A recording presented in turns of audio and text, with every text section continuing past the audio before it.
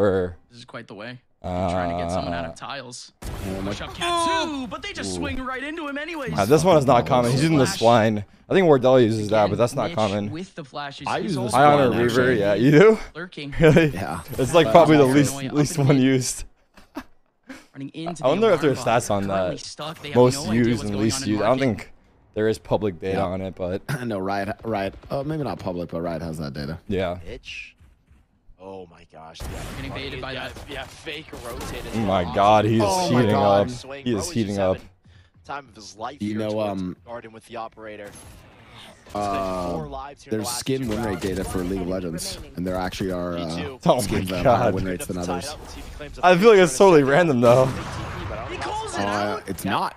No? There's no actual advantage. It just looks different. And maybe feels different, I guess. Which is the same thing in Valorant.